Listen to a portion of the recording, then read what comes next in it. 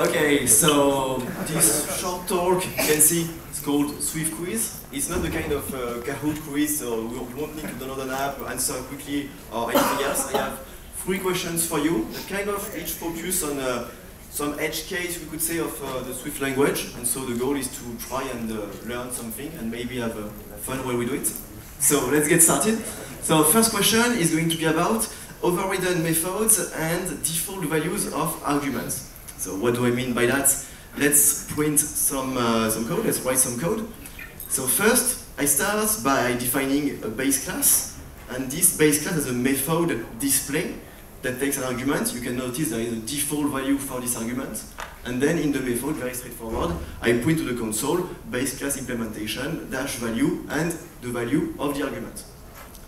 Then, as the name base class could suggest, I implement a subclass so that inherits from base class.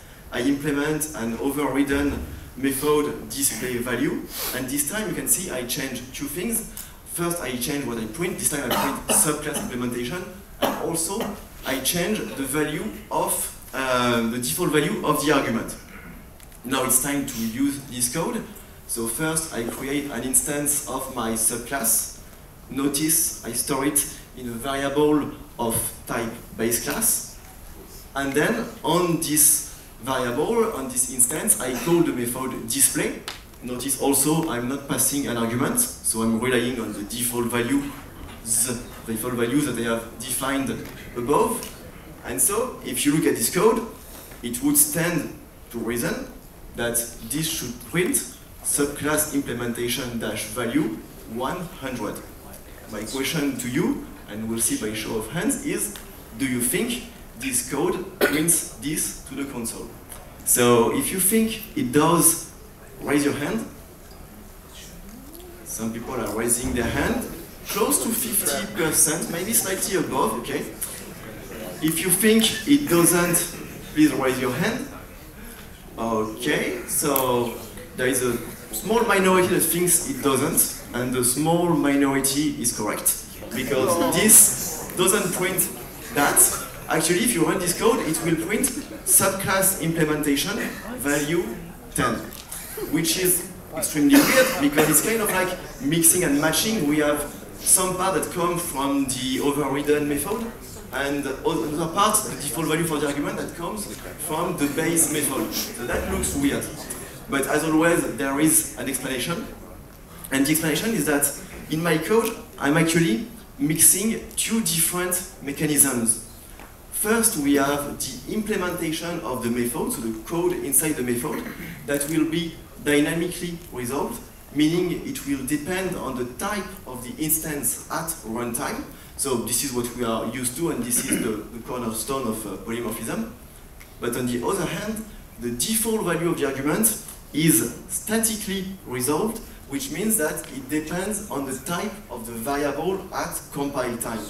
And this is one of the most, we could say, confusing, error-prone syntax in Swift, because you get no warning at all, but you are mixing 2 mechanisms that are arguably not meant to be mixed together. So just to show you a few more examples, so we've seen this code. If I were to have my instance be of a static type subclass, then it would print what we expect. And if you relied on type inference, instance is actually also of type subclass, and so it will also print what you would expect. So what's the takeaway from this first question? Simply don't provide the default value when a method can be overridden, because you're very likely to shoot yourself in the foot. So when you're working with a class, be very wary of default value of arguments for methods, unless you are implementing a private or a final method, because they can be overridden, and so it's very safe. That was for the first question. Moving on to the second one, it's going to be about constant properties and mutating methods. So this time, I'm implementing a struct. In this struct, I have a let property, which is an age of type int, and then I'm defining a mutating method, increment age. And the question I want to ask you is, do you think there is a way we could make this method increment age actually increment the age? So, kind of interesting question, because we have 2 things conflicting here. On the one hand, we have age being a let constant, so it would stand to reason that no, you can change it. But on the other hand, the method is marked mutating. So maybe mutating would open the door to something a bit weird.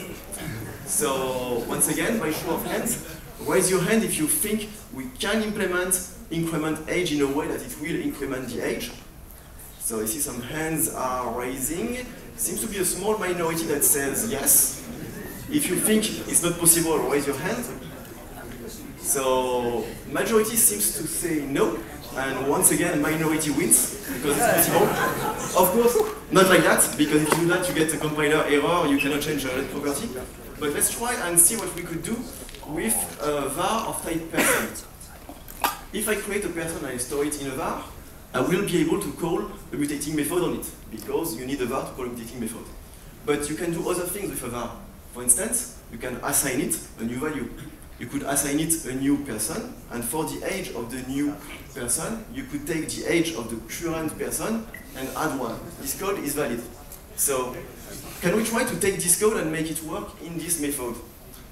Of course, this doesn't build because there is no variable person for now, so we need to change it. So, on the right hand, it's easy person.age. We can do self.age. We have access to the age. The big question is, what are we actually going to assign? And the answer is, we're actually just going to assign self. It might seem surprising, but this is absolutely valid Swift. This is something that's known as reassigning self. And now, if you call increment age on the person, you will get a new value in the variable that will have the age be incremented. So, what are the takeaways here? As I said, this technique is known as reassigning self. By the way, I learned about it on the website opshi.io. If you don't know it, check it out. They have really good content. And the takeaway is that this results in some tricky code, so I'm not arguing you should do things like that, but remember that whenever you're calling a mutating method on a var, potentially it can change anything inside of it, maybe even an ID. So if you're working, for instance, with a closed source SDK, this is the kind of weird behavior that could happen. And what's happening is that we basically have an assignation that's happening without the equal sign in your code. So a lot of potential for confusion once again. And for the last question, we're going to talk about empty enums and all the very interesting behaviors they can have. So let's take a look at some code. I'm defining an empty enum. So it's an enum that has no cases. And then I'm defining a function. I call it magic, generic function. Takes an argument of type empty, returns t. And there is an empty body. So I haven't forgotten to write something. This is the code I want to write. And once again, I want to ask you, do you think this code builds? And just like before, we have two things that are kind of conflicting if we want to infer the answer. Because on the one hand, we have a function that says it returns something and just does nothing. So that seems a bit weird. But on the other hand, we have an enum that is empty. And that seems equally weird. So could it be that maybe there is something special happening here? So once again, by show of hands, raise your hand if you think this builds, if you think this is valid Swift code. See? Okay, seems to be a small minority that says yes. And raise your hand if you think this doesn't build, and this is a clear compiler error, this makes no sense. Okay, actually there was a bit more yes this time, and so this time the majority wins because, as surprising as it can be, this is absolutely valid Swift code. Of course, the big question is, why is it valid Swift code? And for that, I'm going to show you another piece of code that's going to seem like it has nothing to do with the topic, but trust me, it has everything to do with the topic. So, I'm back to my struct person that we saw just before, and I'm doing something very weird with it. I take an empty array of person, and on it, I call the method allSatisfied with the predicate, the age is greater than 18. If you run this code, you will find that it returns true. And it might seem weird, it might even seem like a bug. It's not a bug on the standard library. It's actually something that is absolutely mathematically sound, and something called a vacuous truth. And the idea is that since the array is empty, it's impossible to provide a counterexample of the property, and so the property must be true. And it's actually the exact same reasoning that's happening with my magic code. Since my function takes as an argument an empty enum, and this enum has no case, it's impossible to provide a value for the argument, so it's impossible to provide a valid call site, and so I can just do whatever I want in the implementation. Swift knows the method cannot be called, and so it doesn't complain because it knows this is actually unreachable code. And this enum that I call empty actually exists in the Swift language, except Swift don't call it empty, it calls it never. And you might have encountered never when writing Swift code. For instance, you might have noticed that if you have a result with an error type of never or a publisher of an error type of never, the compiler doesn't force you to deal with the potential error case. And the reason is that since never is an empty enum, the compiler can prove that the error case is an impossible code path, and so you don't have to deal with it. Another example of using never in Swift is the function fatal error, so whose purpose is to crash your application. If you have ever looked, you might have seen that this function fatal error, as surprising as it might be, has a return value. This return value is of type never, and it's there on purpose. It's to indicate to the compiler that it's impossible for this function to return, and so the compiler knows that any kind of code that is after this function is dead code. So once again, what's the takeaway here? Is that never, or any possible empty enum, is a special type that lets us represent impossible code paths. And the Swift compiler is actually smart enough to understand it, and it will adapt the error and the warnings it will emit consequently to you using never. And finally, never can also be very helpful when you're prototyping and you just want to make your code build, and so you don't want to say to the compiler, I know this doesn't work for now, but pretend it does. And this is actually exactly what Xcode does when it generates a method and puts a precondition failure inside of it, because precondition failure also returns never. And finally, if you like the mathematical aspects of things, you might want to check out something called the Curie-Award correspondence, which is the mathematical frameworks behind the properties of never I've just shown you.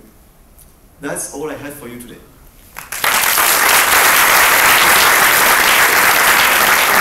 So thank you all for your attention. If you want more content from me, you can follow me on Twitter and on YouTube. And I work for a very cool app called Photo Room, and you can get it on the App Store or check out our company website. Thank you.